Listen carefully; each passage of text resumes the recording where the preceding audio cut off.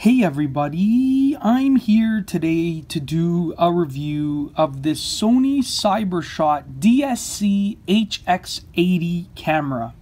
In this video review, I'll be going over the features and functions of this camera and telling you about my own personal opinion on it now that I've used it for several weeks.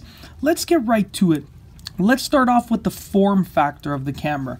As you can see, it is relatively compact and small. It easily fits inside of your pocket, and it is, I would consider it in the medium weight category. It's not too heavy, but it's also not very, very light. Now, I also like this little grip over here because it allows you to hold the camera easily, and it gives you a smaller chance of dropping the camera or losing grip of the camera. So something as small as this makes the world of a difference. Now let's go over some of the specs. It has an 18.2 megapixel resolution. It has 30x optical zoom. It has built-in Wi-Fi and NFC, so you can share what you've taken and recorded with ease, and it also records in 1080p for video.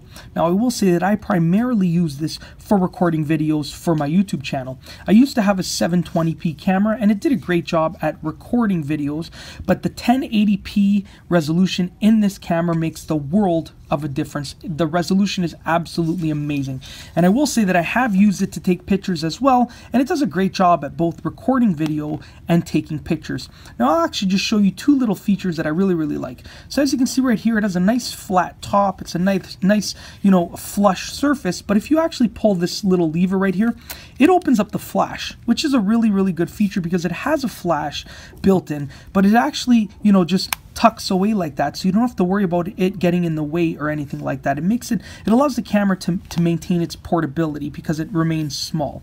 It also has a built-in viewfinder, and when I pull this down, you'll see the viewfinder and the camera will turn on. So as you can see right there, the camera is turned on. We have the built-in viewfinder. Here's a really cool feature. If you put your eye on the viewfinder, and I'll simulate it right now, you can see the viewfinder turns on and the screen turns off, which is very good for preserving battery. The moment that you remove your eye from the viewfinder, you can see that the screen turns on once again. So it's a really useful feature for preserving battery.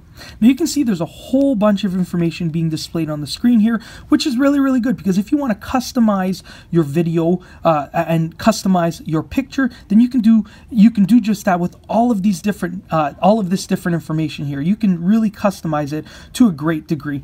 One of my favorite features is the exposure compensation, and it's really easy to use. You just push this down button right here, and you can adjust the exposure compensation just like that. So if you're in a dark situation or a light situation, you can adjust it easily, and it's really easy to do and really quick to do. Now I'm just going to close this, and you can see when I close the viewfinder, the camera actually turns off once again. So that's a huge plus in my opinion because it really preserves battery life and makes it easy to use. It just limits the number of steps that you have to take to use the viewfinder and turn the camera off when you're using the viewfinder. You can see that it has all of these dials and buttons up here towards the right hand side, so you can operate them with your index finger, which is a huge plus. The lens tucks away nicely, and it's relatively small with regards to its depth. One of my favorite features is the screen right here. Obviously you can look at it from the back, but you can flip it up just like that, and you can look at it from the front over here. Now, the one downside to this camera is that it does not have a microphone input port, but I was looking through pretty much every point-and-shoot camera that I found and was looking for, and none of them had a microphone input port. So I wouldn't say that's a downside of this specific camera. It's more a downside of all point-and-shoot cameras that I have found and that I know of. Overall, it's a great camera. Like I said, it's really portable and lightweight. I throw it in my bag easily, and it records 1080p video that looks absolutely amazing, and it's really easy to use. And you can also, once again, use it for taking pictures or recording video, which is absolutely awesome. It's pretty much a multi-use camera. And that's basically it. I really hope that you've enjoyed this video review of this Sony Cyber-Shot HX80 camera. And that's all I have for you today. Thanks for watching.